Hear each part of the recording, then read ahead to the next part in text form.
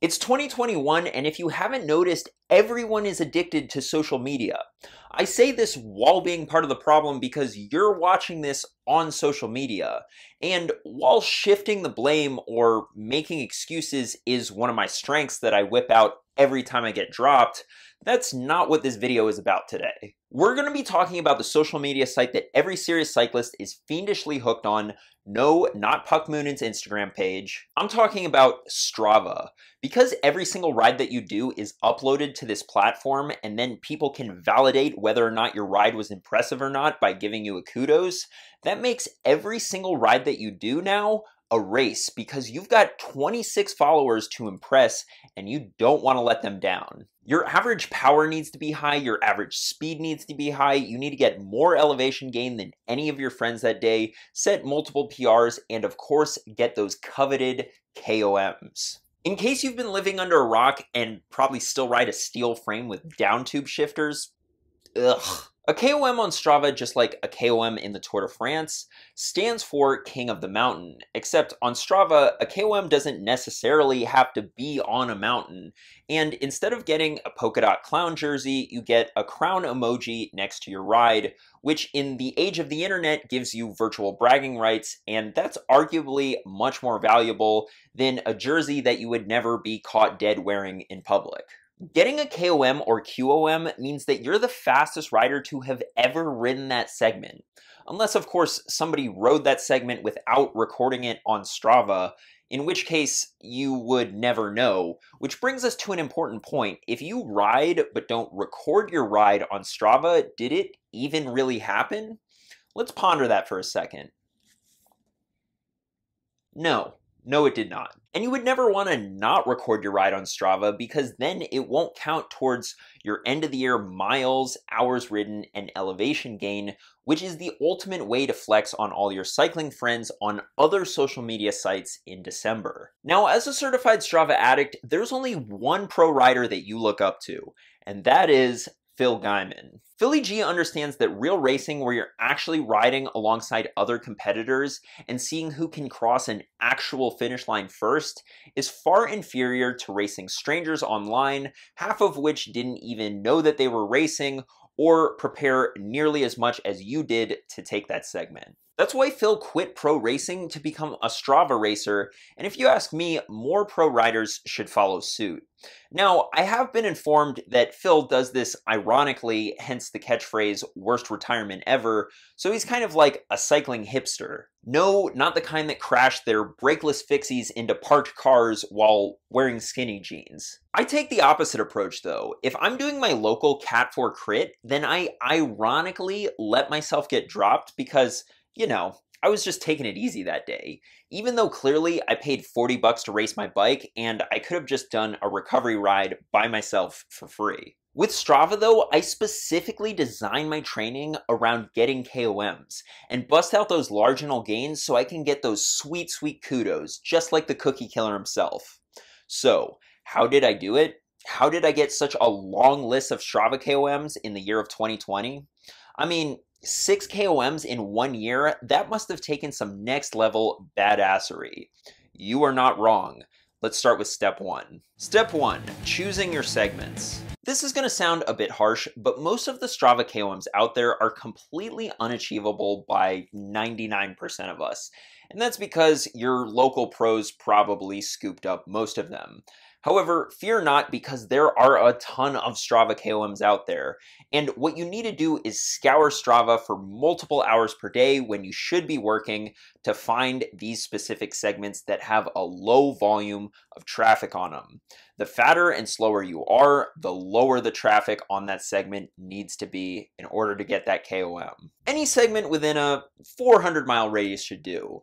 Now, I have been known to drive up to 500 miles in order to attempt a 46-second KOM, but that's because this sport takes sacrifice. Other good KOMs to go for are ones in very high traffic areas, whether that be car traffic or foot traffic. This is because the danger of hitting a pickup truck or a small child on a strider bike will discourage most people from attempting to get that KOM. but not the dedicated Strava racer. Pick a segment on the busiest section of the bike path and then just blast through there at 30 miles per hour, completely ignoring all traffic lights and pedestrian crossings.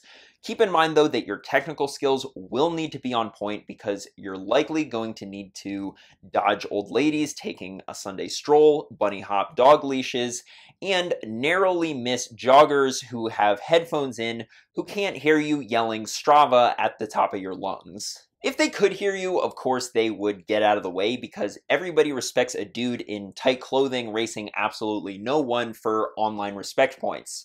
But alas, they would rather listen to Ariana Grande and nearly get run over by your Zip 404s. Flat or slightly downhill KOMs can actually be easier to obtain if you're patient and wait for the right day, which brings me to our next step. Step 2, follow wind conditions religiously.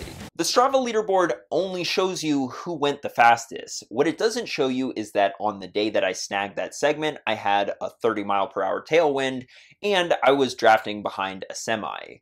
This means that you need to wait for the optimal conditions for each segment. I like to make an Excel spreadsheet of every Strava KOM in my area and which direction it points. Then I check the weather every morning, and if it's going to be a really windy day, I drop everything I'm doing. I don't care if I had a recovery ride planned, if I have a ton of work to do, or if it's my girlfriend's birthday. If it's gusting over 20 miles per hour, I'm going after a segment that's pointing in the direction of that wind. And honestly, it may take the whole day too, because you're going to have to wait until the wind really picks up, or maybe a van passes so you can draft it into the segment. And if you don't get it on your first try, then you may have to try it 2, 3, shoot, maybe 12 more times until you call it a day. This is the closest that I ever get to structured interval training. But with that being said, there's no sticking to a zone when you're chasing Strava KOMs. You just smash it as hard as you can until you get that segment, or you completely crack and have to hitchhike home with some dude named Jim who keeps asking you whether or not you're training for that big race in France that Lance won a bunch of years ago. No, Jim, I'm training for something much more important. Step 3, marginal gains. Marginal gains are things that you do to your equipment or your body that have a very small impact on your speed, but that you blow way out of proportion in terms of how important they are. And you're gonna need all of them if you're gonna chase Strava KOMs. For example, a regular gain, if you could even call it that, would be training properly with, adequate time between hard workouts and plenty of time in zone 2 following a polarized distribution and blah, blah, blah. Boring. Let's get on to the exciting stuff because training properly is far too tedious and requires far too much hard work for you to stick to. First up, make sure that you're riding the top of the line bike. It's been scientifically proven by my riding buddies who judge anyone who shows up to the group ride not wearing a full Rafa kit that the more money you spend on your bike, the faster you'll be. This research is backed up by the cycling industry that's constantly telling me that I can save 30 seconds by buying this wheel set, drop 25 grams by buying this stem, and that I can ride more efficiently by spending more money on a set of pulley wheels than most people do on their entire bike. Once you've drained your entire savings account on the exact Pinarello that Team Ineos uses, because clearly they know what they're doing, except, not so much this year. What model Bianchi does Team Jumbo-Visma use? Wait, they're on Cervelo? This is not making this decision any easier. Then it's time to get your kit in order. Not only is having a full Aero helmet, Aero skin suit, Aero socks, and having your body shaved from eyebrows down to your toes faster, but it'll also let everybody on the bike path or the local park where you're KOM hunting know that you mean business and you're a serious cyclist, and they definitely won't think that you're just a giant douche. Step 4, every day is KOM hunting day. There's never a bad time to go Strava KOM hunting. For example, you're on a recovery ride and all of a sudden you get an email notification that Rick just stole one of your KOMs that's within riding distance. Well, I guess you didn't need to recover that bad anyway. Or maybe you're on a leisurely coffee ride with your boss because he heard that you ride and he wanted to join, except he rides a little bit slower than you and he's killing your average speed for the week and hence the number of kudos that you're going to get. Well, I guess I didn't need that job that bad anyway. Then again, I am about $10,000 in credit card debt right now due to some recent purchases. My recommendation, set your cycling computer to notify you anytime you hit a segment. That way you can bust out into a full sprint to try to get that KOM. This definitely won't piss off any of the people that you happen to be riding with whatsoever. Step 5, become a Strava stalker. Strava allows you to make sure that you're training more than all of your competitors, so it's important to overanalyze every single ride that every fast rider in your area does to make sure that you're training both longer and harder than they do to display your dominance over them, even though they don't follow you on Strava and probably have no idea who you are, other than that guy who makes a lot of backhanded compliments on their Strava account, like, "Oh, nice week last week. You almost hit as many hours as I do on my recovery weeks." Or, something like that. And of course, on Strava, you can also follow pros, which is super helpful for knowing how to train properly.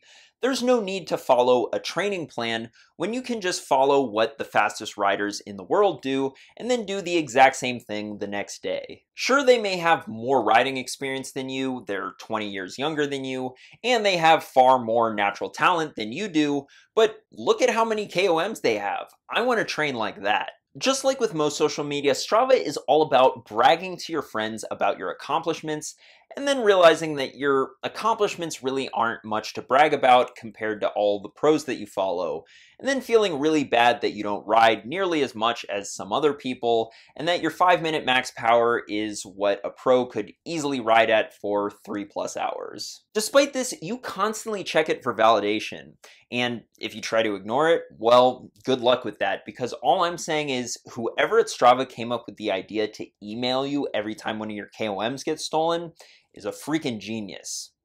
Oh, speak of the devil. Oh, Rick again? What are the wind conditions today? 12 miles per hour southeast. Okay, I can work with that. Where's my aero helmet at?